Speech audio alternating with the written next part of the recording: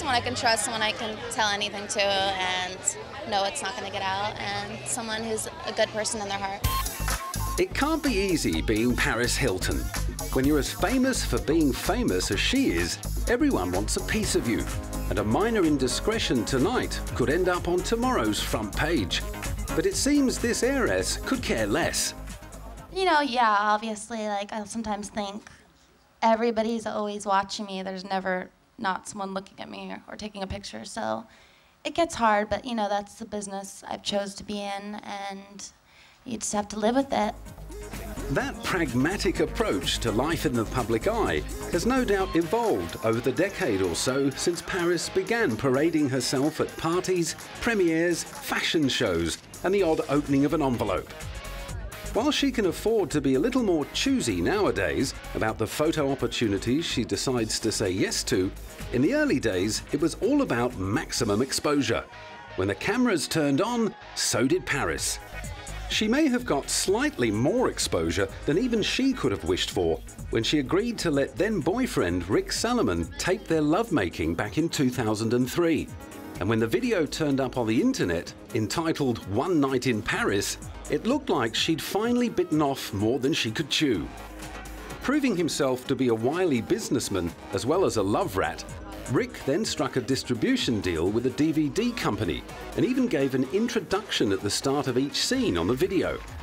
He then had the kahunas to sue Paris for defamation for publicly claiming that she'd been out of it when the tape was being made. She in turn sued over the release of the video and was awarded $400,000. The video went on to bag 3 Adult Video News Awards for Best-Selling Title of the Year, Best Renting Title of the Year, and Best Overall Marketing Campaign.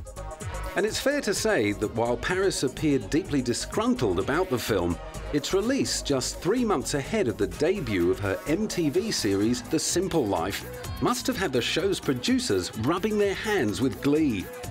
A few months later, while still glowing red from that embarrassment, she was faced with the humiliating task of ringing round all her celebrity mates and confessing that someone had hacked into her phone.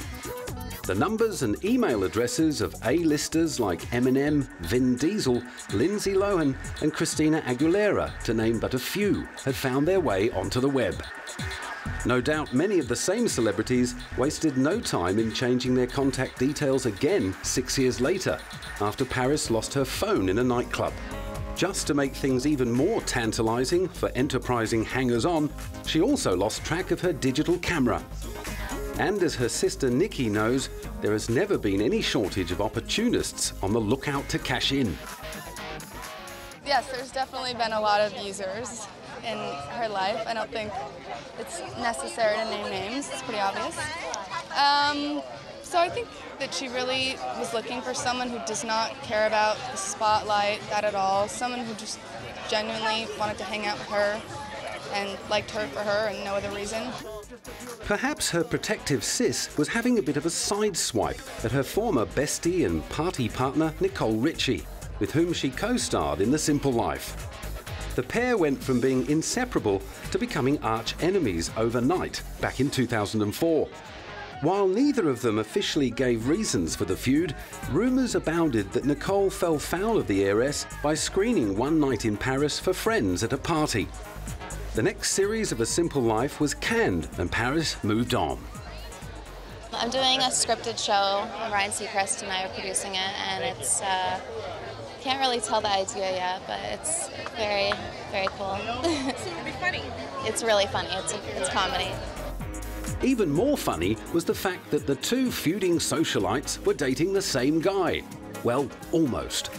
While Nicole and Good Charlotte frontman Joel Madden were expecting their first child, Paris was flaunting her new relationship with Joel's twin brother Benji. I'm very excited. Everything's going phenomenally well. Everything's really successful. I have an amazing relationship.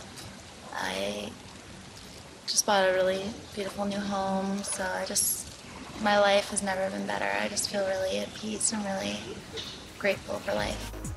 Unfortunately, it was clear that she still had a lesson or two to learn about discretion when a few months after announcing her intention to marry Benji on the David Letterman show, the pair confirmed they had split, much to Nicole's alleged delight. Still, the latest dent in her dignity is unlikely to prove more than a minor setback in Paris's quest for world domination.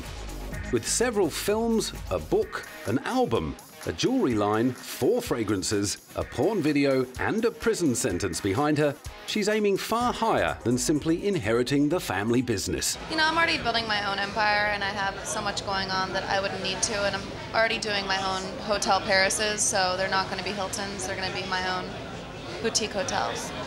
So I'll be their competition.